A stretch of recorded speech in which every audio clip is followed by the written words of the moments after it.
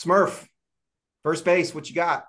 All right, first base. So, real quick on this, I'm going to switch it up. I'm going to go underrated first. And before I do that, I'm just going to say that with all these underrated, overrated, we're talking about who our picks are, but we're never asking the question, why are these guys overrated? Why are they underrated? Why Sure. are we able to look at statistics and realize that their ADP isn't matching up to it? And the clear answer, something that I know that Matt and I are both guilty of, it comes right down to baseball face. That's exactly why. Well, it's not exactly why, but it's part of the reason why people are overrated underweight. Baseball face. We both hate Gavin Lux because as soon as we saw his face, we realized that he looked like a bully and that we didn't want him. And that's played out. That's played out pretty much. And so anyway, with underrated, everyone loved him a year ago, and he did okay last year. Andrew Vaughn is a great player, and he has not tapped his potential yet. I saw his ADP at 222 when I checked today on this. And the only reason why he's underrated is you just need to look at his player profile and look at his face. His eyes are way too close together. Yeah. People see that and they don't trust it. They just don't trust the guy. And so, despite his pedigree, despite his performance, they don't want him. He's way underrated. And that brings me to the overrated for first baseman is that I got two on this. One is my own that I traded for Paul Goldschmidt, great baseball face, but old as hell and had a terrible season. Everyone looks at his face and they go, you know what? How could a face like that not come back this year? And then of course with Cody Bellinger, the dude looks like he could be like on the cast of Euphoria, and they go like, oh my god, that guy is awesome. I want him as soon as I can get him, maybe the fourth or fifth round. But it's not going to happen because the dude just like did well in the summer in Chicago and the ball flew out. But he's not going to hit, 30 home runs again. But he's got that face, man. He's got those eyes. So, you know, anyway, yeah, my favorite first baseman, even though I am susceptible to baseball face, I'm not beyond it. I fall prey to baseball face, but my favorite first baseman right now is Rowdy Tellez, and he's going to be the starting first baseman for the Pittsburgh Pirates, and he's going to be on my team. I'm going to draft him way too high, so you could actually say that Rowdy Tellez is overrated because I'm going to draft him so I can guarantee that he's going to be on my team. He doesn't have baseball face. He's got my baseball face. I got a type, and it's Rowdy. All right, Aaron, you're up. Follow Right. that. Yeah. My overrated, this is strictly for redraft, not for a keeper, is Vinny Pasquantino. Um, he's coming off pretty much shoulder surgery, and the team in that park, I think where he's going is an overpayment. I think people, I mean, has really beautiful plate skills, and but we have yet to see it, and I'm worried about his health coming off that injury. So for redraft, I would be hesitant to pay that price. I think, I'm going to play this card at some point and we can make fun of it. For me, I'll play it here at first base. Isak Paredes and this is one of three positions he's eligible at the infield, as the fifth most valuable hitter last year in the American League. I think people are just focused on the flaws that he has and overlooking just how productive and the skills underneath. I look at the skills. I don't see anything in here that says he can't repeat what he did from the swinging strike rate, a walk rate, hard hit rate. His BABIP was really low, so you can't even say he got lucky. He has a specific skill we talked about in a previous pod, but I just think where he's being ranked and drafted based on his skill and role is very underrated. And my favorite first baseman is Bryce Harper. Nice. Nice. I have a question about Paredes. I didn't put him as overrated just because I do like his ADP and I do like his multiple position eligibility. Do you think he could stand out versus other first basemen is the first question. The second question, I think don't you think there's a flaw with how he distributes his hits? He only had one extra base hit to right field all year. And do you think teams are going to adjust, pitch him outside, and force him to go the opposite way? And does he actually hit it hard enough to actually have some benefit in going the opposite way with power? Because it seems like most of his power is coming from pull side. And I'm asking this as a pro Brady's guy. I like his value, but that's just my hesitation. Aaron, do you have a My response to that, and I'll try to be brief. I know we have a lot of positions to get to. I think his hit tool is good enough, and he has enough bat path variability that he can take the ball the other way. I don't think he can do so with power, especially with the ball being changed. But I think one of his biggest attributes last year was his RBIs. And he just has really good plate skills. So he is very young. He had 571 plate appearances this year. You know, the only American League first baseman who was more productive than him was Yandy Diaz on his own team. So yeah, I think he has enough variability, enough hit tool to adjust if they adjust to him. But I think they're just really smart, and they've taught him when you need to look for your pitch. And when he does, he tries to do damage. And like I said, he has some flaws, but I think he has enough skill to evolve. And he's got in the position eligibility, what has he got? 3 positions, right? Correct. Yeah, yeah, yeah. That's big too. cool? Anybody else got anything at first base? Matt, second base. Let's go. Second base. Okay. Got Nico Horner as overrated, 83 ADP. He's going to give you steals, but he's going to kill you with OPS and an OPS OBP league. And then to make it brief, my underrated and favorite are the same. It's somebody I traded, but I still love him, is Marte. Marte is 123 ADP. That's a steal as far as I'm concerned. He's going to give you his consistency. He consistently hits the ball hard. He bats number 2 in a lineup that continues to improve. He's well protected. I just love him. I think they'll take a little more risk. I think he's faster than his steals showed last year. They laid off aggressive base running with him just because of past injury history, but I think they'll be a little more aggressive with the base stealing next year. So, and I just love him. He comes up clutch. Going to the favorite player thing. He was a key part of Arizona shocking everybody last year. So yeah, I just love Marte. I'm gonna miss him, but I had to trade him as far as my age bias, my ageism when it comes to dynasty baseball. I love Marte too. I don't think he's going to run because there's so many leg injuries that I think those days are over. But one of the things I love about him is that he gets runs and RBIs on top of everything else. So, I think there are others at second base who are great, but you trade one category for the other, and he gets both. My overrated is Matt McClain. I still don't believe in his pedigree. Oh my God. So you look at the counting stats, right? 403 plate appearances, 16 homers, 14 steals. That looks beautiful. Hit 290, 864 OPS. That's great. 28.5% K rate says to me some of those numbers are coming down. You don't maintain a 29% K rate and have all that other stuff year over year. The other big thing for me was his BABIP was 385, right? In a small park.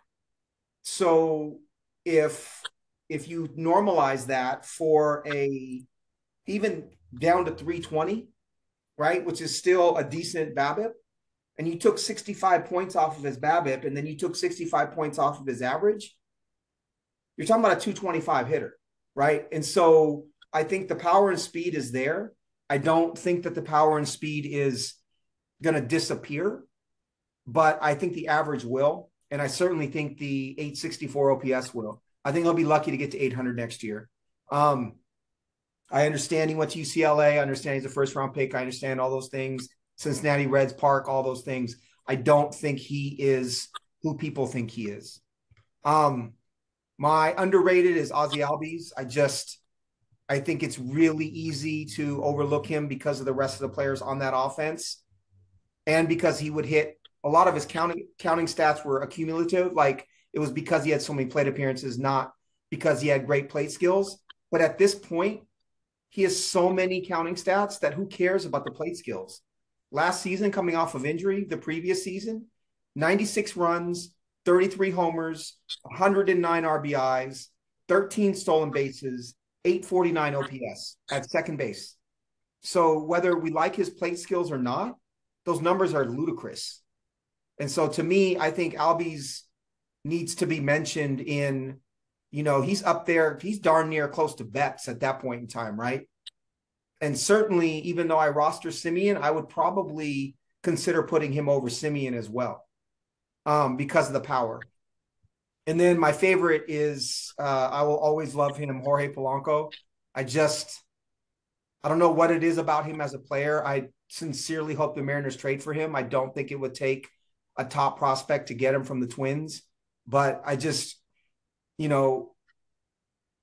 continues to break my heart because of his injuries, but the power is there, right? The walks are there. He's learned how to lift the ball. I think he's a really great player. And for whatever reason, I love Jorge Polanco, and I don't love Twins ordinarily. Since Kirby Puckett. Go ahead, Doug, you're up. Although you like Buxton for a little bit there. Yes. Sorry. You were absolutely correct. 100%. Sorry about that. I had to call you on that. No, you're right. Real quick, second base. I would have to say, just kind of looking at the ADP on this and seeing Bryson Stott so high on that, and then kind of like going, oh, and then he's a free agent in our league, so like maybe he could be picked up in the first round with a good high draft pick. And then I looked at his numbers, what he did last year, why he kind of deserves such a high ADP, and it's just boring, right? It's just kind of I think this gets also to the fact that that we don't know how to look at stolen base stats now with the new rules on that.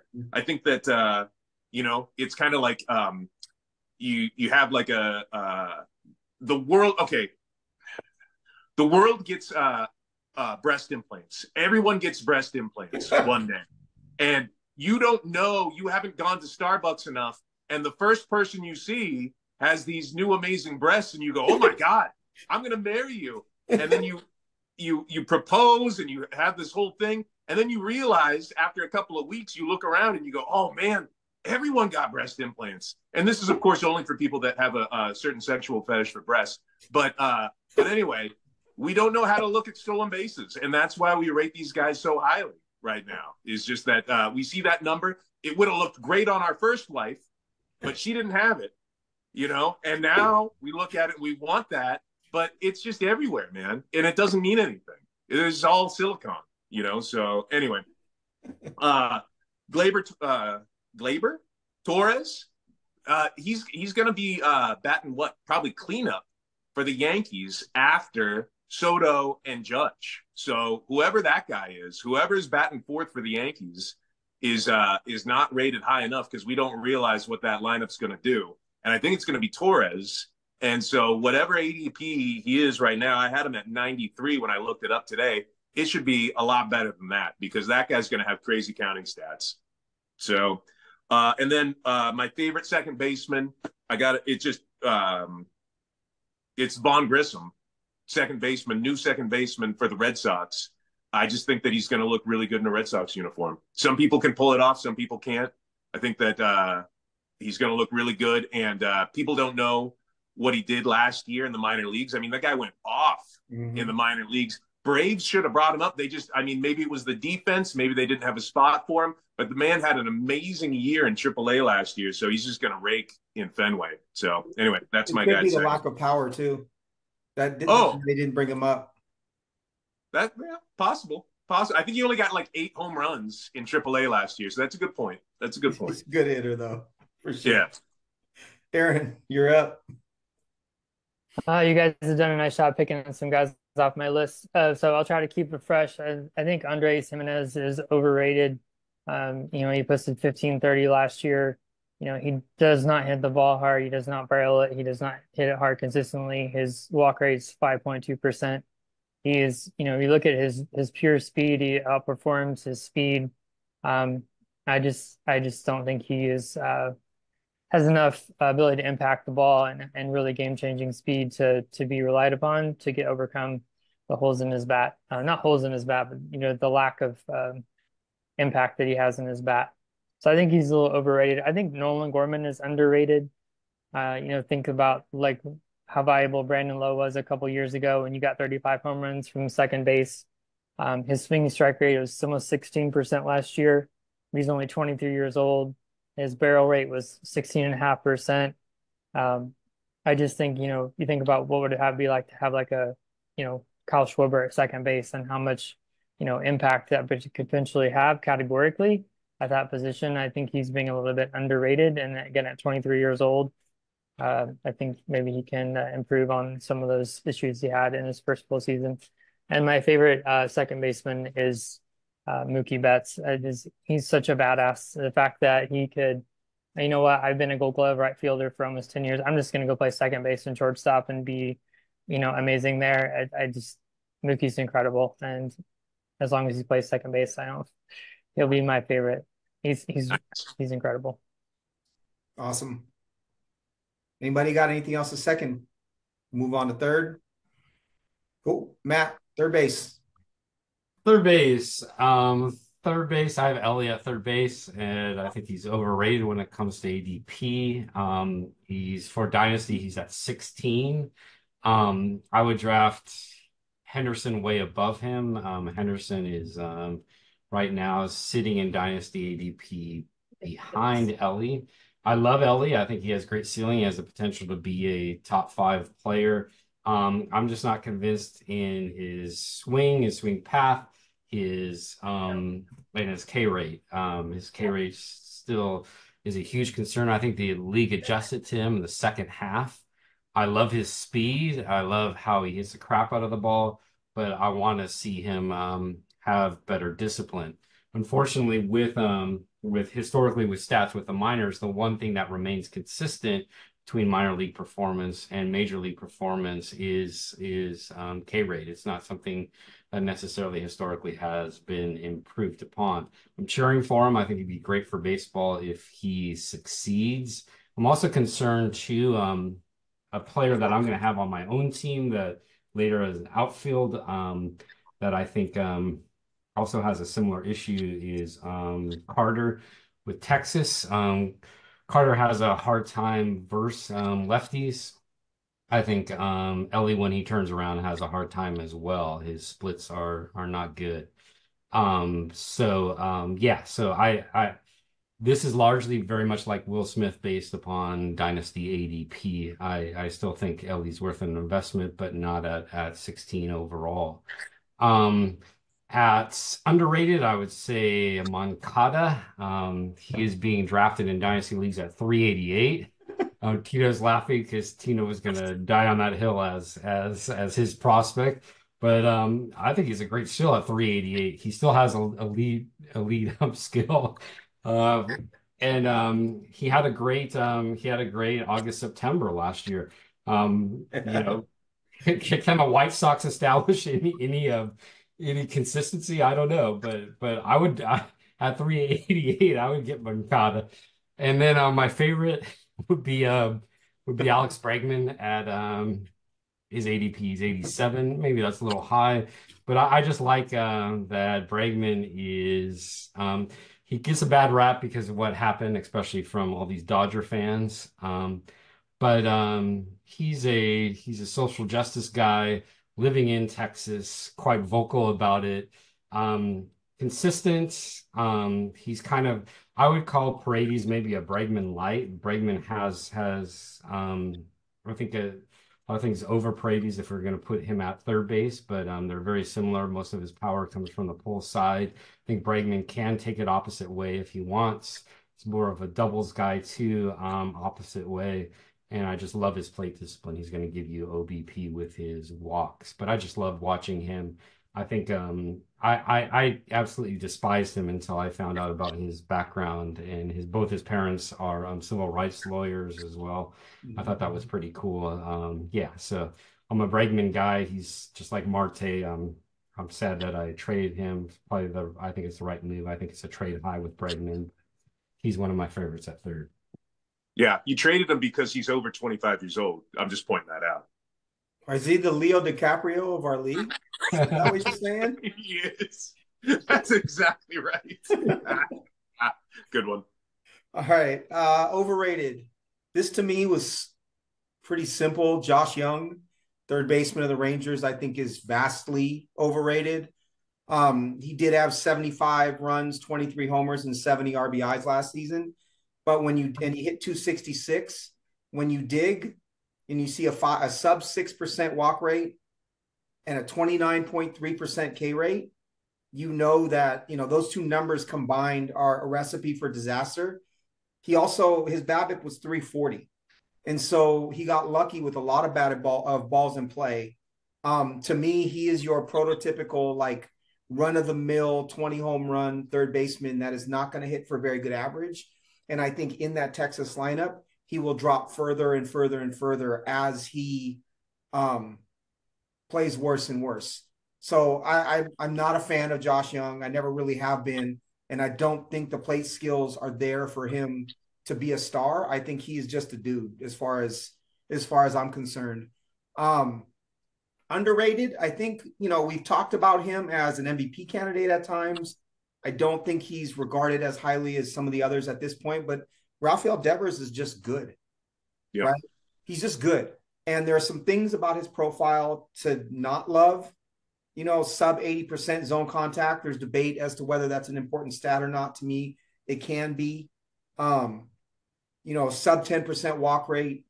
He doesn't strike out as much as you would think, but he's good for like 90 and 100 basically every single year. And he seems to stumble into 30 home runs. I love Devers. I think Devers is underrated. I think he's slept on a bit. You want to compare, for me, Devers to like a Machado at this point in time? I think Devers hands down. And then my favorite is Gunnar Henderson. I wasn't a huge fan of his coming up. I thought he was my number, in my top 3 prospects for a long time, but it was mostly because you couldn't ignore his talent. But at 22, he put up 100 runs, 20 homers, 82 RBIs, and 10 steals. And I remember at the beginning of the year, him really scuffling, right? Like, he really did not start the season very well. And to come back and post those kinds of numbers, I think just shows his physicality, right? The power and the speed are for real. And it's not wishing him to have power and speed. I think his power and speed are plus. He's on a fun team. I also think it's interesting that he will probably maintain shortstop eligibility for quite a while. And so to have somebody with dual eligibility like that is nice. So Henderson is, as of right now, is my favorite third baseman. I will also say, for our league's sake, as much as I love the numbers that Austin Riley puts up for my team, I don't necessarily love him as a player. I feel he's that player where I feel slightly dirty for rostering him because I don't love him, but I know that he's good. So the right offer can pry Austin Riley from me. Oh, good to know, man. Thank you for that. You're welcome. My pleasure. Doug, you're up. All right, I think, I'm the last one. This one. So real quick, just looking at ADP for third baseman, Royce Lewis. He's my overrated guy just because, I'm sure he's going to be great. I'm sure he's never going to get injured again for the rest of his career. But for what his sample size that he's put up, I know that he was like, we've been waiting for him for years and years to show up, and he kind of did last year. But I don't know. That's just too small of a sample size. The success that he had, just too short for. I saw an ADP today of 47 on that, and it's just people love him. He did good in their short stint in the playoffs with the Twins, but I just think that's just we just don't know enough about him. And then of course he's probably just going to break himself again. So that's a risky pick so early in the draft. And then underrated, I would have to say Jake Berger. Right, he came from the White Sox. No one really likes the White Sox. And then where is he? He's with Miami. Miami. Yep. Yeah, no one really likes Miami either. So these are like he went from like one like kind of like afterthought team to another.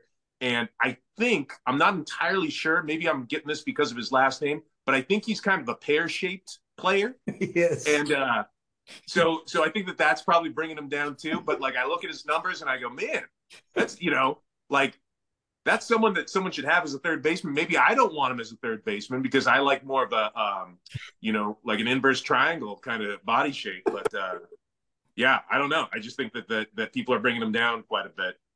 Anyway, favorite third baseman, Nolan Arenado. I think that every time I've seen him at the plate, his energy is just crazy. Like he looks very scary and like he's gonna pull a home run to left field. And anyway, he's great. He's great, but I guess he's getting old. But people don't respect that crazy energy that he has anymore. So anyway, that's my guy.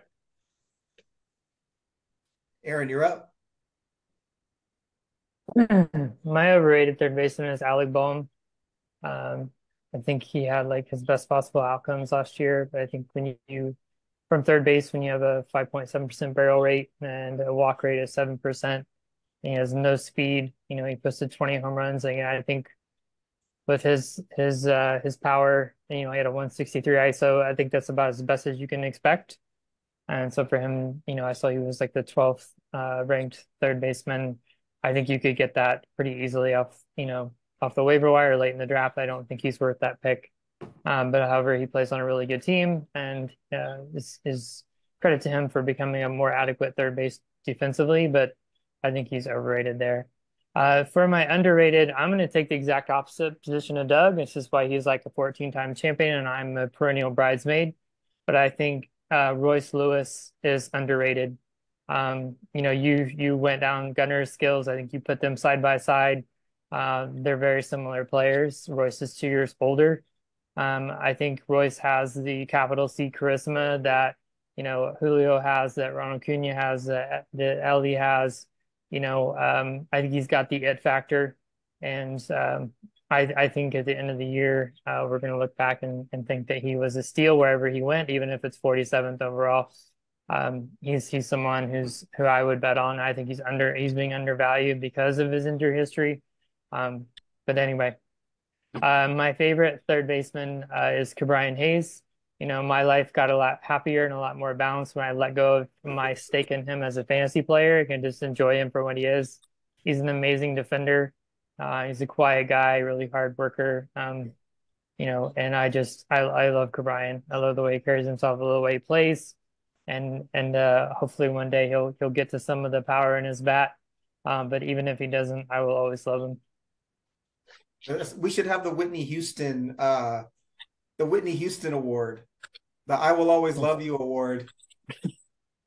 Seriously, like that's a good one. One of my favorite memories in baseball the last 5 years is going to a Pirates game and sitting on third base and just watching him field. And it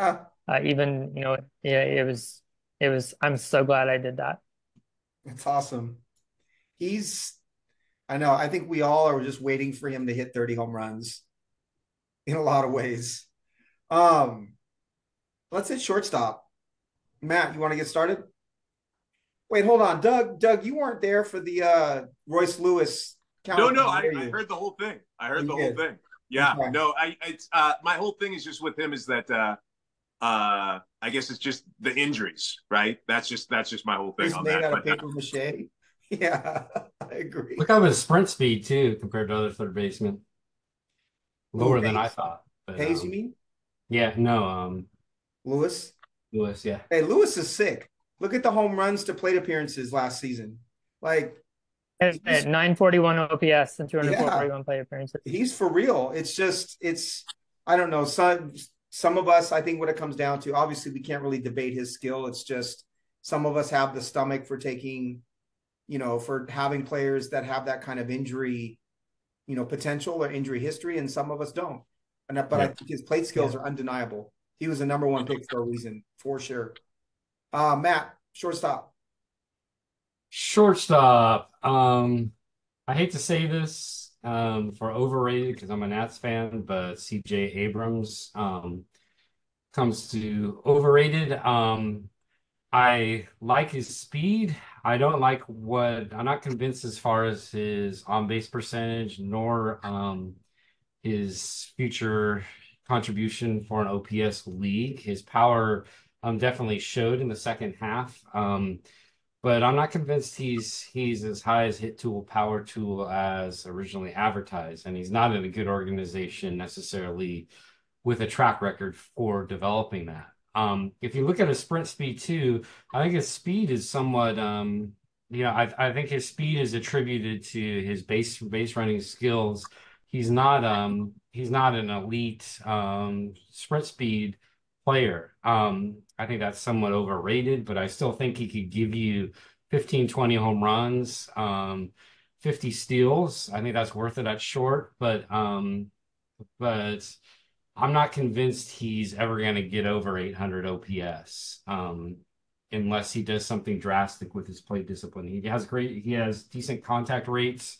I think his strikeout rate was under 20% last year. 19-2. But yeah, I just see him kind of as this contact hitter that will take advantage of getting on base through that. His EVs, I don't think necessarily support the power surge. I would pay for him, but not at 53 ADP in a dynasty draft. Yeah. I think he's a good sell high. And Doug sold him high. And this leads to my second person who Doug chose. I guess I'm trying to get a bourbon from you in this segment here. I have Volpe at 84. I would rather wait for 84 with Volpe.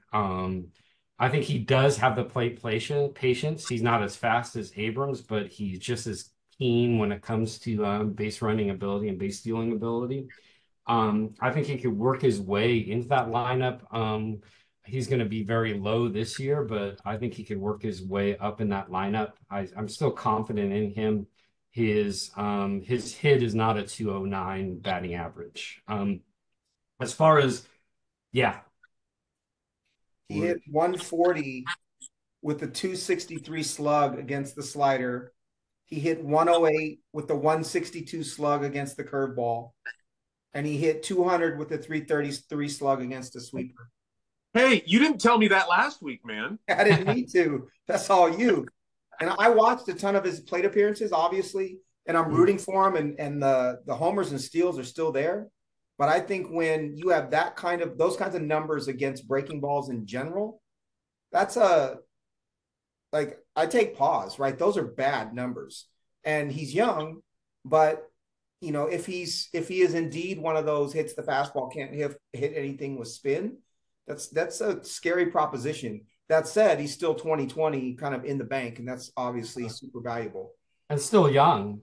Yes. They have those same numbers in the minors versus off speed, right? Very much so. And the Yankees development is not on par of it, especially with how the hitters do in the minors, and then when they come up, it's just disaster when it comes with off-speed pitches and plate discipline and contact. So is that something they're going to fix? I don't know. That's what happens. But still, it comes to value. I would pay. Abrams is going to be, Volpe's could be 20, 30, 20, 40. Abrams is going to be 15, 60. Right. Would I rather pay Volpe at 84 to 90 in Dynasty? Yeah, than pay in the fourth round for Abrams. The one positive, I think Aaron and I talked about this earlier, would their potential of Abrams moving back to second. I think his value would shoot up as a second baseman, or at least support that at 53. And my favorite is O'Neal Cruz. He's right now at 45 Dynasty. He's going to be the breakout this year for me. I would like to kind of see Cruz hand in hand with Ellie and see who has a better year. Both of them have similar builds. Both of them have similar power. Ellie's probably a little faster than Cruz. I like how Cruz is staying at short. Pittsburgh said he's going to stick at short, which will be interesting as well. He has that rocket arm, which is fun to watch. So I'm going to be rooting for Cruz this year. I love it. I thought about O'Neal Cruz too. He's such a one-off type of player. It's so interesting to watch him play. Similar to Ellie, right? As you said, but Cruz is also like not, or Cruz is strong, right? Ellie's wiry strong like Eric Davis. Cruz is like a big dude. My overrated is JP Crawford. I thought about some other players, but I think Crawford's overratedness is too much to ignore. And I love him, right? I'm self-admitted, like huge Mariners fan, but when you look at 2 steals, right, and no real speed to speak of, and he's going to hurt you in RBIs when you compare him to other top players, it's not worth it, right? And the 19 home runs last year were great, and he went to Driveline, well documented, but you don't know if those 19 home runs are going to continue. Also, he achieves them by swinging the bat as hard as he can. And I don't love to see that from players when they're swinging the bat as hard as they can to hit home runs. I just think that he's maxed out physically in what he's doing. And what that means is 19 homers and 2 steals from a position that I need more from. So he's my overrated. He also, like I said, RBIs, you're going to have to make up for it elsewhere.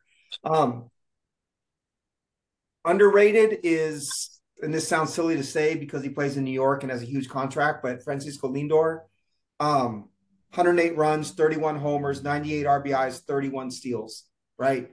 Counting stats galore. And despite the fact that he's on Sunday Night Baseball every single Sunday and is mic'd up and all those things, I just don't think we talk about him enough as being as great as he is. That's a 30-30 season, almost 100-100 at the shortstop position. And that to me is phenomenal. It's a lot of it is counting stats, but still, I think Lindor is great. And then my favorite shortstop is by far Bobby Witt Jr. The physicality that he plays with. And what I mean by that is he's so strong and he's so fast, and 30 homers and 49 stolen bases from a 23-year-old is phenomenal to me. And yes, he doesn't walk enough. Yes, he has some flaws to his game, but you're talking about like Acuna light at shortstop. Right? He was 1 steal away from 30-50 last year and 3 runs and 4 RBIs away from 100-100. Playing for the Royals of all teams. I just think his talent is endless, and I love him. He's super fun to watch. I think he's phenomenal. I think he's explosive. And fantasy-wise, obviously, he's a superstar. Doug? Yeah, for shortstop overrated, I got Ha-Sung Kim on the Padres. I think that this is another instance of we don't know right now how to view stolen bases. He went 17 home runs, 36 stolen bases last year. He had like a 250 something or other average, and that just propels him to this crazy high, I think, in my mind, ADP, where I think that 36 stolen bases is something that when we look at it and we see it, we kind of go, oh my God, that would have been awesome last year. But 36 is not, I don't know. I see that as kind of confusing people on that. And maybe after a couple of years, we're going to start seeing 36 stolen bases as like, okay, especially from a shortstop. So I don't know. I like him. I think he's good. I think that the numbers kind of came a little bit out of nowhere last year. I think that might be his ceiling. So you're buying like his peak year, and next year you're going to be a little bit disappointed. So I still like him, but I think he's overrated. I don't like this guy, but I think he's underrated. Trevor Story. I think that there was sky high expectations for him when he signed with Boston. He was injured all last year, even when he came back. He had some flourishes, but I think he was still coming off an injury. I think he's had time to heal now, and this is the Trevor Story that Boston thought they were signing in the first place. And it's just amazing to see. I mean, just with name alone, seeing Trevor Story, going. I saw an ADP 177 on that, so that seems like a good buy low for me there. And who knows, maybe I might pick him up, get the whole Boston infield if I could. But I think that my favorite shortstop, Ellie De La Cruz. I haven't seen too many games of his, but I did see a clip on Twitter that was him stealing all three bases, and that was kind of like the most amazing thing that I saw last year in as far as a highlight clip of that guy doing what he could do on the base paths. And I think someone said it before that he's he's good for baseball, could be a top 5 eventually on that. But I think that if I was going to go to a baseball game, I would want to see him playing ball. So that's my favorite. Nice. Mr. Alice. Well, Tino, from podcasting with me, Wood Drum, I'm going to be Bo Bichette is my overrated shortstop. He's 25 years old, so he's entering his peak season, but I think he continues to slow down in terms of speed. His ISO was 168, and a lot of his approach is going the other way. His pull rate was only 26%. And I mentioned earlier, the way the ball has been adjusted, the pull, going opposite way power is something to be diminished. So he has to get to the pull side to get to his power. Mm-hmm. And so he has to accumulate to get to his counting stats. So he had 20 home runs last year, 69 runs, 73 RBI, but he didn't play a full season. So for him to really be valuable, he has to play, 650, 700 plate appearances so he can accumulate all those runs and RBIs. But yeah, I think he's a good player. He has a good hit tool. And I certainly value that, but I think what it costs to acquire him, you're really not getting any speed, and you're getting a medium amount of power, and you're relying on him to accumulate a lot of runs and RBI to be worth his price. I think underrated, sorry to be a repeat, but it's Francisco Lindor for all the reasons you mentioned. A 30-30 season in New York is pretty hard to be undervalued, but I think he is. And my favorite shortstop, it will surprise no one, it's Corey Seager. He's kind of a unicorn at the position. He's been told a lot, because he doesn't run, he's not valuable in fantasy. He was told he can't stay at shortstop, and he's changed his body, and he has. He's now won 2 World Series rings, and I think he gets a lot of flack for being a quiet person, for not wanting to be in the spotlight. But I think he's just an amazing hitter, and I think what he does at the plate is pretty unique. He swings so much. He gets some people criticize him for that, but he has an approach, and he knows what he's doing up there. And I think he's a tremendous hitter, and I think anyone who would argue that is just not being fair to him. Can't debate that. Aaron, do you have time to do outfield? Yeah, let's do it. All right, let's do outfield. Matt, why don't you get us started? Actually, Aaron, why don't you get us started since you have a time commitment? No, I gotta reset my sheet for outfield. You don't want to start with me. I gotta get set up. No worries. Matt, go ahead. Yes. Okay. So I have 2 overrated. One, I don't think he's overrated if you play him at first base, but it's Jones for Colorado. Jones's K rate doesn't match what his output was last year. I don't like the way he is going to be developed in Colorado. He does have a pretty swing, and this is going to lead into my underrated guy, but and he does have decent speed. A lot of this goes to base running. His sprint speed is in the 70 percentile. A lot of people think, just by watching him, it's higher, but he doesn't have that elite speed that everybody talks about. I like him, but he's not 58 on ADP. Somebody around that same area in ADP is Evan Carter, who I do roster in many leagues. I just think that's too high for him as far as provenness. I was somebody after St. Louis won the World Series with David Freese with that great year. I was one of the guys that bought into David Freese the next year. players are very different over the course of the year versus how they are in clutch World Series, unfortunately, or clutch in playoffs.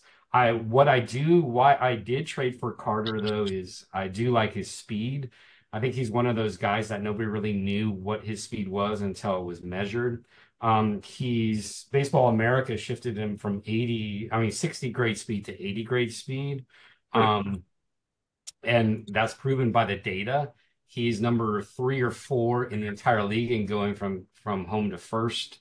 And he's number 4 in overall speed grade and savants. He's 97, 98 percentile with speed. What I like about that is obviously the on-base percentage that he does offer. Why I'm criticizing him, we don't know how he does versus left-handed pitchers because he's not given opportunity. And is that something he could develop? I don't know. He has somebody on his heels coming up that is a strong righty that is going to challenge him. Is he going to platoon there? We don't know. But anyway, I think he gets a lot of hype because of the playoffs and because of the World Series. I think he's a good investment, but not in 58, 60 range. To move to somebody that is a lefty that I think is underrated when it comes to prospects. Tino's going to laugh, but this is DeLauder for Cleveland. His average draft position is 204 versus a Carter and Jones who are in the 60s. DeLauder's swing is criticized, but if you look carefully at it, he's quick once he gets there. His splits, that's quick, and he's quick and strong. And his metrics support that. In the AFL, he had one of the best EVs, 90 percentile EV when it comes to EV, average EV, and the home runs he hit were close to 110. So he has elite contact. He's always at every level walked more than he's K'd just about. So we could look at swing, but if you look at Jones, pretty swing, Carter, pretty swing, DeLauder not, but DeLauder's metrics and his numbers back what he shows. So what I'm saying, 204, I would do that. And where he's ranked in outfield prospects, I think is way too low. And then my favorite will go with J-Rod. Just because of one play. This is when I had Tatis on my team. Tatis hit a long fly ball to center field. I thought it was going to be a home run. I thought that was gonna win me the week. And J-Rod went up, and I thought he missed it, and he pretended that he missed Tatis's home run to center field. And about maybe 10 or 15 seconds later, he showed that he got the ball. So I just love that kind of spirit, and makes baseball fun, even though it pissed me off at the moment. I just like that the playfulness that J-Rod has, along with the intensity as well. Awesome. Besides the DeLauder part, if you haven't seen his swing, I think if you roster him and he plays well for you, you need to take a second shower every day. I can't do it, man. It's like taking Rick Barry in fantasy basketball and winning the free throw category every single week. Hey, man, not bad. Jim Furyk. Yeah, that's Jim Furyk can golf. Ugly swing, great golfer. You can keep Chase DeLauder. My overrated is Mike Trout. I think people have to have real conversations with themselves about what Mike Trout actually is now, which is a broken down power hitter with no more speed, at least from a stolen base standpoint. Even in 22, when he hit 40 home runs and 499 plate appearances, he only had 85 runs and 80 RBIs, right? He's on a really bad offense at this point in time. So even if he hits 40 home runs, I don't see him play. The counting stats aren't there.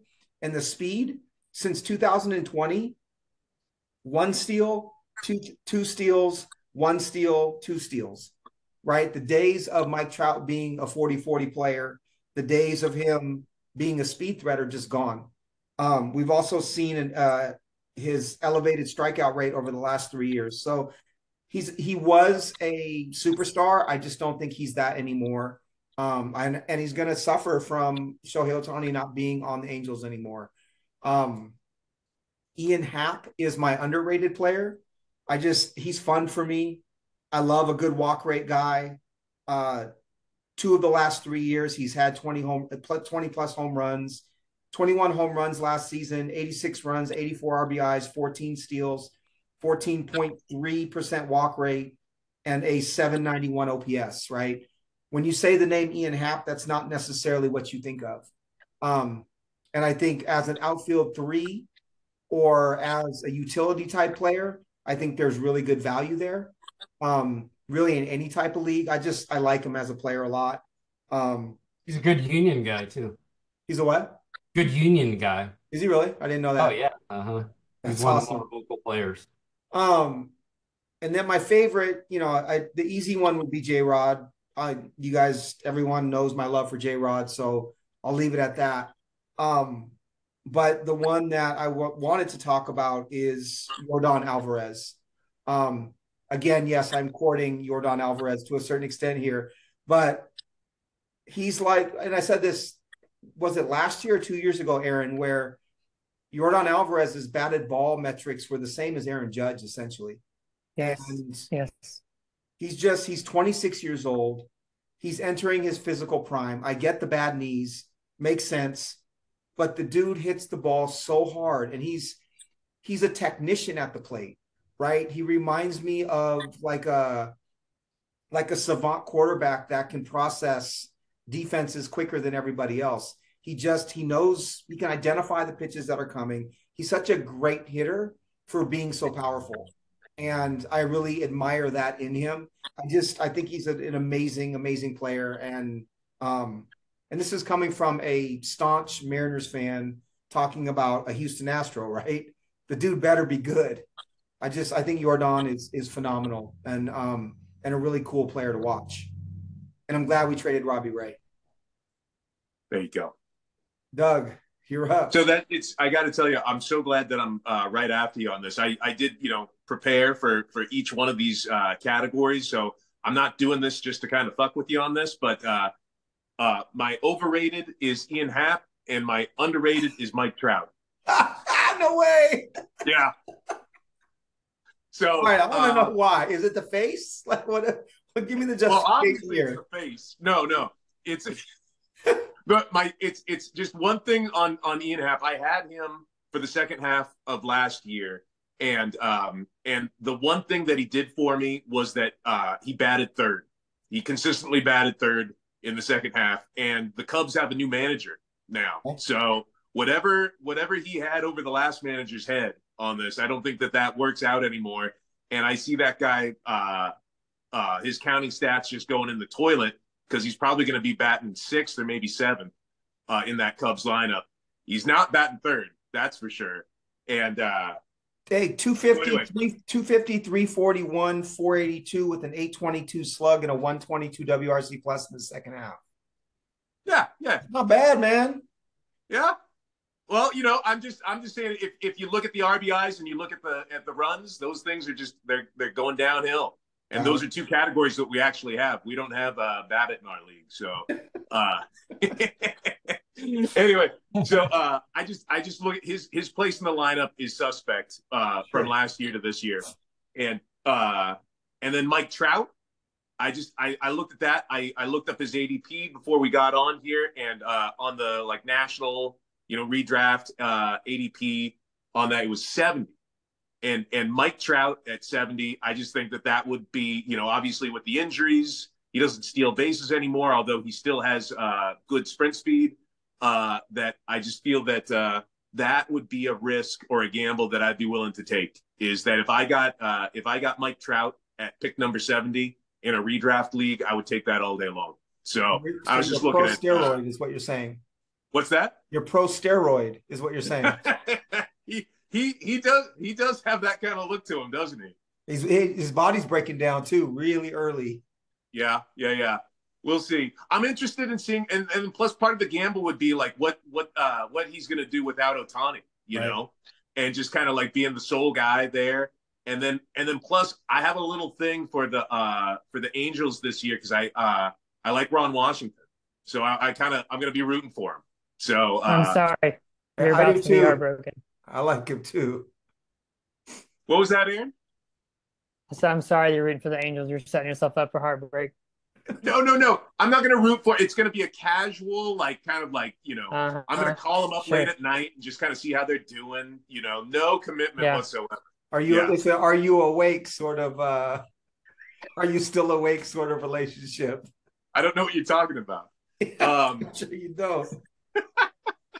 Anyway, my favorite outfielder, Aaron, I think I'd like to do this. I don't know if we can make it happen, but I'd like just no one to own Stephen Kwan except me and you on that. We've done that with a few other players, but I like that guy. If you watch any interviews with him, he's got like facial tics galore. He's got like he's got too much nervous energy and quick muscle tissue.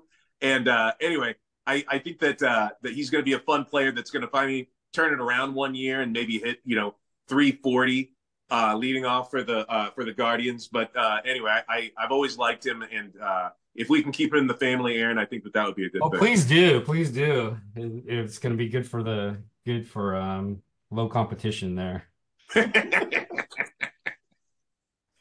All right, Aaron, you're up. All right. So I'm gonna do something kind of different with this. So I'm gonna take two players from the same team. My overrated is Randy Arozarena. My underrated is Josh Lowe. You look at their performance side by side. I will take Lowe 10 times out of 10, and he costs less. He's 25 years old. He had 32 steals and was only caught 3 times, whereas Randy 22 was 10 times. From a power perspective, Lowe had a ISO, and see his barrel rate here. Sorry, lost track of his barrel rate was 11%. So, watching Randy Rosen alive, he cannot hit right-handed pitching. He is super streaky, hits the ground on the bound, hits the ball on the ground a ton. Josh Lowe's launch angle is optimized. He does have a little bit more swing and miss than Randy, but just watching a fair amount of Rays games as I do, especially late in the games, when to see if Fairbanks comes in, that kind of thing. Lowe is clutch, and I really like him, and I think he can hit left-handed pitching. Whether the Rays, I think he gets downgraded because the Rays just assume they're going to platoon him, but he wasn't platooned towards the end of the year. Frankly, he was one of their best hitters last year towards the end of the year. So I would take him 10 times out of 10 a Rosarina at the same price, and he is way lower costs. For my favorite outfielder, you talked about, I was going to talk about Stephen Kwan. He's probably my favorite. Fantasy wise, it's not great. I learned that the hard way. But similar to Brian Hayes, like Stephen Kwan is one of my just absolute favorite players. Yeah, I'll leave it at that. I'm only going to trade him to you when I draft him this year. I'll keep him for a little bit, and I'll only trade him to you. Very well. Aaron's like, nah, bro, I'm good. Aaron, I've already had the Stephen Kwan experience. I'm gonna pass that on to you. I have an Aaron question here. Since you do currently roster both Kwan and Lee, and both are compared to one another, who has a better year, Lee in his first year with the Giants or Kwan with the Indians? Oh boy. Fantasy wise or real life wise? Both, yeah. Just who? I think I think you have to take Kwan. It's Lee given an adjustment year. But Lee's gonna I don't think we want to get I think Lee is I don't know. I think he's still evolving as a hitter. He had 23 home runs the year before he got fractured his ankle. He's just really interesting. He has incredible bat to ball, and he's coming into his size. But he swings like Ken Griffey. He wears number 51 like Ichiro. He's just he's a really fun player. Aaron, is this it for you then? I need to call it. It breaks my heart not to be able to talk pitching, but I have to be up to start roasting coffee, and I can't rob myself sleep to start a week on a Monday. So Got it. I'm on the wrong coast. I apologize, but I gotta call it. No All worries, right, man. Aaron. No worries. We got to do it again soon. Yeah, great to talk to you guys. Good to have you, Yeah. man. Good to see you. All right, fellas.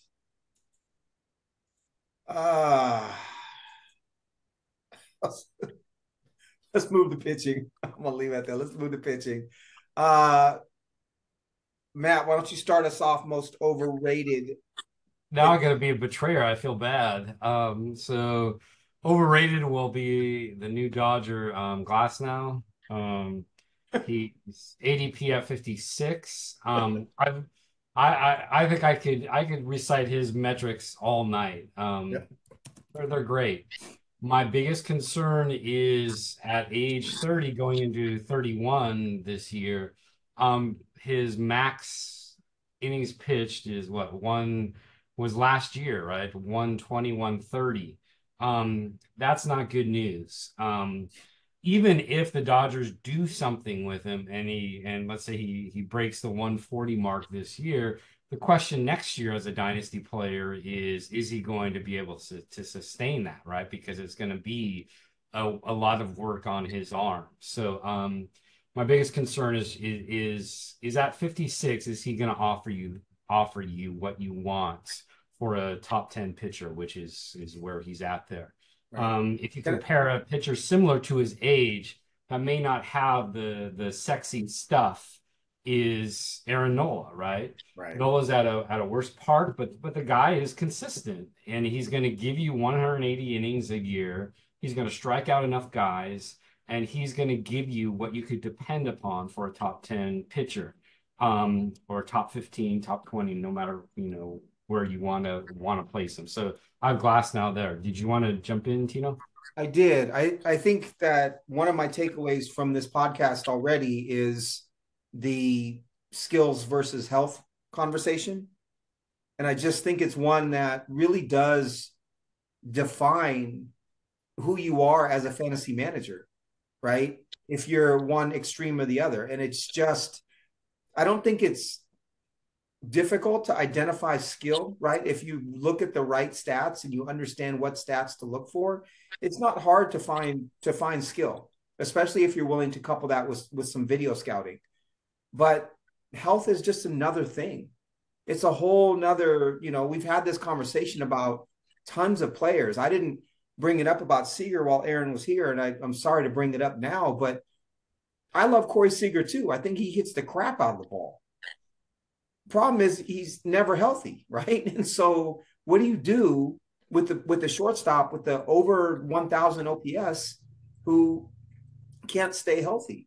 It's just, health is a skill as much as anything else. It's why I think Lindor, like I said, is underrated. It's why Devers is underrated. It's why Albies, if you subtract his 2022, is underrated. It's why, like I said, I can't trade Freeman and Semien, even though I don't love either of them, because they put up 700 plate appearances. It's why Castillo, I think, is important. It's why Kirby's important. It's why it's just, health is a thing, right? And so Glass now can throw 100 miles an hour, and his stuff is nasty as hell.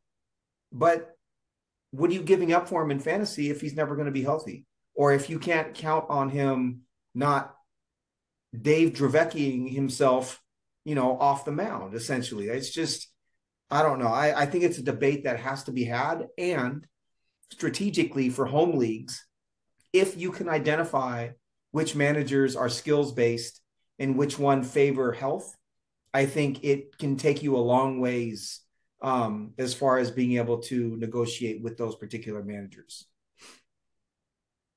You guys have more thoughts on health or skills versus health? I don't know. Like I was saying with Trout on that, I just feel that that sometimes it's just kind of a feel on that, where you're just going, okay, well, there's no feel to Buxton, right? He's just he's just going to get injured, right? But some people, like I sold low on Judge a couple of years ago, thinking that this guy was just going to be a perennial IR guy, and just and I don't think that, aside from the toe last year, he's been relatively healthy. So, it's kind of just hit or miss on that, and a lot of it is feel, I think, on what you're trying to do with health. Right. Yeah, we're just not a ratio league, and I'm happy we aren't a ratio league because that if we're a ratio league, it doesn't reflect the reality of the game, right? Health Yeah. is part of winning. And it goes back to one of the things that got me into fantasy baseball was playing the old dice games with APBA, right? I would always get Ken Phelps. I think it was in 84, 80, 85, because he had these great ratios and you could play him for tons of games, even though he didn't play all the games, right? And you can't count on that in fantasy in a non-ratio league Right.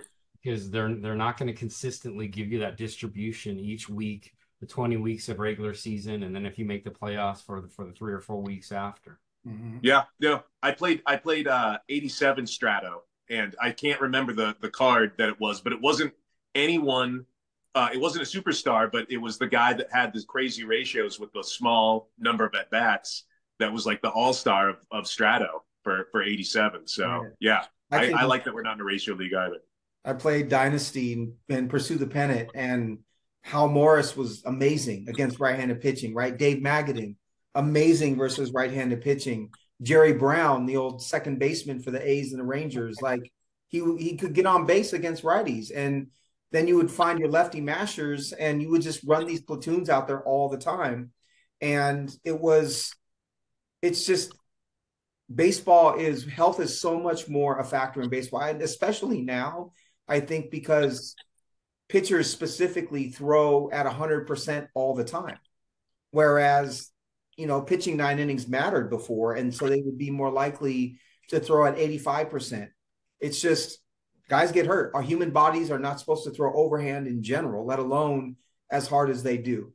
So right. I don't know. Maybe I'm like the high man on health at the table, but I think it's huge. I think it's super duper duper important, right? If you go after skills and you have Glass now and you have, I don't know, May and McClanahan and all these guys, your stats are going to look great. And then you're going to go into the playoffs with 2 starters. Yeah. And that's a crap. And Jalen Beeks, right? Because you don't have the guys that got you there. And I think you can see that over time with a lot of these teams that win. It's the teams that have the 200 inning horses that, year after year after year, they post. And you know what? I'm going to take that and transition onto mine because I got a different take on that. Sure. My starter for overrated is Spencer Strider. Not because I don't like him. I think that he looks great. He's got great legs. I don't know if it's the tightness of the pants or he's working out, but anyway, he looks great. But his ADP is at 8 on that. And so my point is with pitchers isn't the 200 inning starter on that.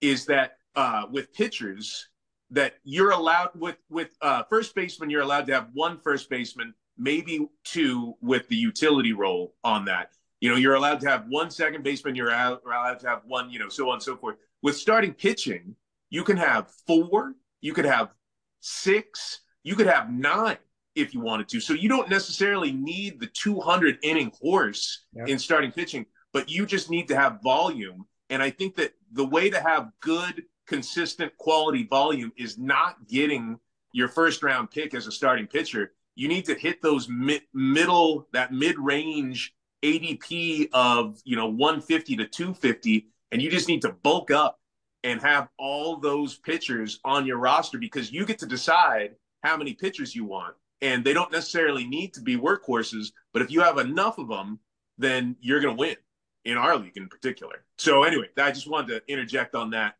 you need to bulk up on the starters and spend less time maybe looking at the 200 innings only. What happens if you go against a team that has 5 starters with 200 innings, though? Well, depending on when they start that week, because we got a weekly head-to-head if they're starting on Wednesday and Thursday, then you've got a great chance of destroying that guy. If their starters are starting on Monday and Tuesday, then you've got a problem. Right. I'm thinking more like playoffs, 2-week types of playoffs, right? Where you're going against a team who's rolling out 8-9 starters, and they're all still quality because 3 of them didn't get hurt, right? And they don't have to replace them with 3 bottom feeders. They still have their horses going.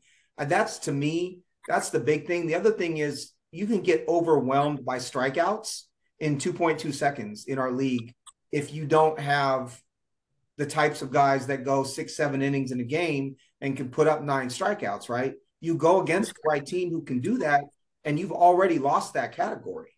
So yeah. I think it's innings, yes, but it's also innings with the ability to maintain ERA and WHIP and strike people out. Those are the teams that scare me shitless. It's the ones who you look at their starting staff and you just say to yourself, I don't know if I can overcome that starting staff, right? My offense better be perfect because I'm not winning, off the bat. I'm not winning 5 categories because their starting staff is so good. Matt, did you finish? No, I didn't. Why don't you go ahead and finish? And this is the first time I've used the underrated of my own player. So I just want to. You didn't have to say that, by the way. You didn't have to say that, by the way, but go ahead.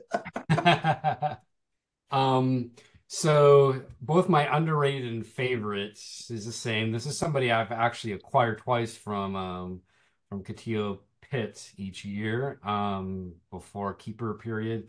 This is Edward Cabrera.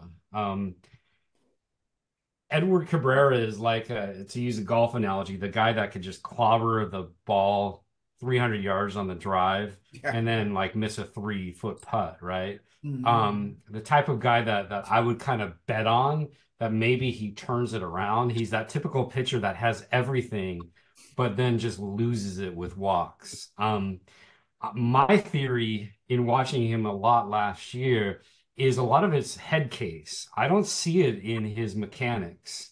He can get off sometimes when it comes to overthrowing, especially when it comes to trying on a 3-2 count to throw that change up, which is elite, but sometimes hard to get over. His fastball can be hit on those 3-2 counts as well. His fastball got hit a little more last year. But if he could recover what his fastball was in 22, along with how he improved his off speed, he even brought in the curveball last year, where his opponents, when they did make contact, were slugging well under 400 on everything. I think he has he's in top 10 when it comes to stuff in the league. When it comes to control, he's not, but I'm willing to bet on that as a 4th or 5th starter. I think he has the highest ceiling at the average draft position, which is 281 in a dynasty league. The other anticipation there too is I hope he gets traded. Baltimore and New York are looking carefully at him. I hope your guy, Jesus, Luzardo, I hope Miami keeps saying no and those teams go after Cabrera. I think a change of atmosphere would be great for his head. I'm cheering for him. He's just fun to watch. He's a big guy on the mound. I think he can give a lot of innings. He does have an injury history, but he does have the size and the physique to overcome that. So that is both my underrated and favorite. That's my prediction is that he's gonna be pitching for the Orioles by opening day for sure. I see it happen. I love me some Edward Cabrera, you know that, and I think your analysis is spot on. 95-mile-an-hour changeup is disgusting, by the way. All right. Overrated is the pitcher that I just traded for from Doug, Blake Snell. I'm betting that the Blake Snell of 2024 is the Blake Snell of last year, where you can count on 200 strikeouts, winning the NL Cy Young and winning the AL Cy Young in 18 is like, those are huge accomplishments. but those are the only 2 years that he broke 180 innings. And every other season, he hasn't gotten over 130, right? So let's just start with the health. And then the other thing is he walks batters on purpose, right? Yeah. People talk about his control, but it's not a lack of control. It's an unwillingness to give in at any cost. And I think that while it's an interesting approach, and I think it serves his ERA very well, it does not serve his whip very well at all. No. And so you've seen him even last season as the Cy Young Award winner with the 119 whip. And then if you start in 19 after his Cy Young Award, AL Cy Young Award, 127 whip, 120, 132, 120, and last year 119. And while that's not, that doesn't mean that he wasn't an incredibly effective pitcher. I think for our purposes in fantasy, when you couple the lack of innings or the lack of seasons with big innings and his propensity to walk hitters, it's scary, right? And if he was my ace, I wouldn't feel good, but he's my number 4. And so that feels a little bit different to have him as my number 4. I love the strikeouts, obviously. Who doesn't, right? 234 strikeouts last year and a 2.25 ERA. But he is scary, and I think he is overrated in large part because of the NL Cy Young and the AL Cy Young in 18. My underrated is, and I wish Aaron was here for this one, is Logan Webb. The background or context on that is that we had this huge debate about basically, is Logan Webb a decent pitcher? And I said yes, he said no. This dude, man, in 22, let's start. 21 was his first real year. 148 in the third innings, struck out more in a batter per inning, but didn't look like a big strikeout pitcher. 3.03 ERA. Sinker baller, people worried, can he strike people out? 22 in 2022, 15-9 with the 192 in the third innings, 2.90 ERA. You're thinking, okay, like 2 years now, looks good. Still worry about a pitcher that's so ground ball heavy. Last year, 216 innings, 3.25 ERA. Whips, 21, it was 111. 22, it was 116. Last year, 1.07. Like, the skills are there. He's given you 3 years of 148 plus innings, 1 year of 216, and an ERA that was no higher than 3.25. So basically, it's almost 600 innings in the last 2 years of about a 3.0 ERA, right? And close to, and just under a strikeout per inning. I think he's underrated. And I know he's in fantasy circles, he's valued probably slightly under what he's actually worth. But man, give me Logan Webb 10 out of 10 times. I just think he's a phenomenal pitcher, and I think he's incredibly underrated. We don't bring him up when we're talking about the best pitchers in baseball. And those numbers to me, especially if you value health, those numbers to me say Logan Webb is a top pitcher in baseball. Yep, absolutely. And the reason why he's underrated, terrible face. Absolutely.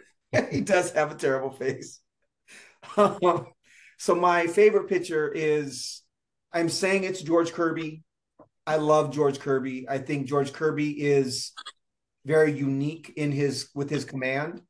I think he's unique in that he is able to and willing to tinker with his pitches or just start with a new pitch on the mound randomly, right? You saw his repertoire go from four-seamer, slider, curveball with the occasional changeup to last year basically scrapping the curveball, mixing in a split, and throwing a two-seamer really often to right-handed hitters up and in. And he even threw a knuckleball when Tim Wakefield died, to honor Tim Wakefield. And he's such a cool customer.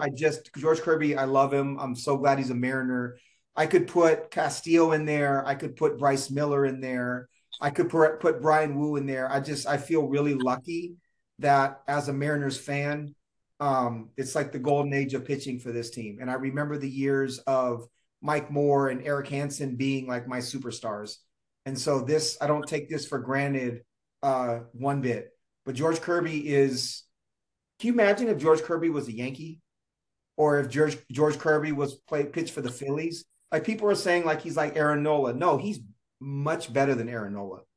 He's a superstar, and to me, he's a potential AL Cy Young Award candidate in 2024. But those are my three: Snell, Logan Webb, and George Kirby. Who's the number one Seattle pitcher? Castillo. I think it's Castillo mostly because Castillo um is the veteran, right? He's the considered the ace, but I think from a results standpoint, I think Castillo and Kirby are 1A and 1B. I think they're both really, really phenomenal starters. And I would bet at least one of them is below 3.0 ERA this year.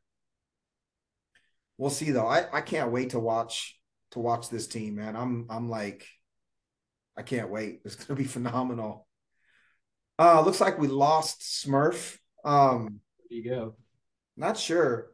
Do we want to go over that last category? We kind of did over the course of this pod. Maybe quick bullet points. How has your approach changed over the years for our hybrid keeper league?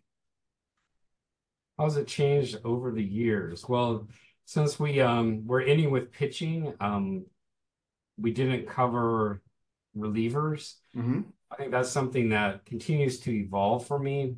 I was always somebody who felt like I was completely naked without it having two closers going into the year. Over the last 5 years, I changed my philosophy based upon, we're a saves hold league. Let's just get the most skilled relief pitcher here. For me, that's kind of changing back. I think once you get to the playoffs and every category matters, it hurts you if you have a player I liked and I loved, Alzolay, who isn't necessarily a number one closer, right? And he got hurt at the end of last year. Right. If you have the elites going in, that's going to make you feel very secure about the category, especially under save. So for me, I'm moving back towards trying to get those elites closers, especially ones that have established themselves. Batista helped you last year. He's a little young with his arm, so he did have to have Tommy John surgery. But even getting those veteran reliable closers who are a bit older, I think are invaluable. So that's one thing. The other thing too that I've learned over the years, especially in our hybrid league, is I used to be very addicted to finding the sleepers, right? Because you're kind of cool if you find the sleepers, right? Sure. And you could say, "Hey, look at me! Look, I was able to discover this guy when really, everybody else is talking about the sleepers. I don't think there's any really secrets to sleepers anymore." But the problem with that is, even if you have a sleeper, you end up overpaying for that sleeper, and then the value in the sleeper is underpaying, right? Right. So especially when it comes to prospects, sleeper prospects, or pop-up prospects, I used to like that, but I think in long term they hurt you. So I've moved more towards the position of looking for elite prospects that are going to be that number, the top 100 player, 2 to 3 years from now. Right. And even investing quite early. I think our league is caught on. Everybody taken from last year's MLB draft was gone by the end of mid-year. I think they'll be even gone sooner this year, even though this draft isn't as strong as last year's. So finding those elites with pedigree is so important over spending your time looking for sleepers that probably they're going to give you like a Michael Kadire, maybe 2 cool years, but other than that, they're not somebody that you're going to build your team on. Right. Can I just say too, just talking about elite prospects or identifying them early and really kind of investing in them. Listening to Just Baseball talk about Tamar Johnson made me so pumped. And I, not that Just Baseball is the end all, and I know some of the warts that people see from, Tamar's season last season because he hit for a ton of power, but the hit tool wasn't what people expected. Just it gets you excited, and I think you're right. Like it's not about the fringy top 100 prospect. It's about identifying the guy who's going to be a top 10 prospect in a year or two, right? It's and I try not to talk about this often, but I rostered Julio Rodriguez before most people knew who he was, right? And part of that was because I wanted him to be great because he was a Mariners prospect, but part of it was also just watching tape and knowing this guy's not gonna, he's a can't miss, right? And I think you're right though. You want to be, it's cool to be the guy who discovered the next great prospect, but the reality is that or the sleeper prospect, but it's not gonna, how many times do you hit on that? And how many roster spots and waiver claims do you spend trying to find that guy? If you're done with yours, I've got my list that I'll run down here real quick. Do you have any more? Nope. Those are the two main ones for me. All right. So first thing that's changed for me is I value starting pitching more than I have. I think, and when I say starting pitching, I mean mostly depth and good depth as opposed to just having guys and health, right? I think when you look at my roster, at least in our home league, that's what it says. I don't have the maybe you can make a case Corbin Burns, but I don't have the sexy guys, right? I think it's just having a lot of starting pitching that's quality at minimum keeps you in those categories till the end of the week. And a lot of pitching staffs just will never get there, right? So valuing starting pitching is really important to me because I don't think you can win without it. The second one is exactly what you said. I have keep fewer prospects, but really value the elite more than I have. So it's not having 7 prospects. It's having, 3 plus 2 guys who are eligible for the minors, but those 3 are guys that you truly, truly are invested in. You believe in their skill. You have a succession plan for where they're going to play. And the guys are just, they're your guys, right? And then not spending the requisite waiver claims to churn your minor leaguers because you just have the guys that you spent the time scouting to understand this is who you want. The next thing I have is listen less to experts because I think, previously I would listen to experts and I would listen to tons of pods and I would actually, utilize some of that information in my moves. And the reality is, while I'm not putting them down, I think still is value. You and I specifically have spent enough time investing in scouting and learning and understanding what to look for that I'm my own expert. You're your own expert. And so it's important to bring in the opinion of others, but I don't necessarily believe the opinion of others anymore. It's just to challenge my thought. It's to help me think critically about what I've already seen, which is a really different approach than what it used to be. The other 2 I have are value plate appearances more. I spoke to that earlier on this podcast. I think you have to have volume, right? You have to have, I keep bringing them up, but Freeman and Simeon on the right side of my infield is a hell of a place to start, right? Because they're going to score 100 runs. It's probably 200 runs, close to 200 RBIs, 50 home runs, and 40 to 50 steals right off the bat. And to me, that's huge. Whereas you could have a guy like a Rowdy Tellez, who was brought up today as well, no knock against Tellez, but he might only get 400 plate appearances, meaning you have to roster another guy who plays first base. To me, that's huge. And the last one is that draft picks just don't really matter to me anymore. When you look at the first couple of rounds in our league over the last couple of years, it's it's a crapshoot, man. I remember taking Luis Urias like in the first round 2 years ago, looking at his skills and saying, you know what? I love those skills. I like that dude. He's going to continue doing this. I'm penciling him in. Like, that's my guy. And he was crap.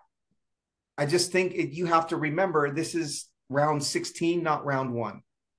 Mm-hmm. So, you know, is it great if you have a bunch of number ones? It is.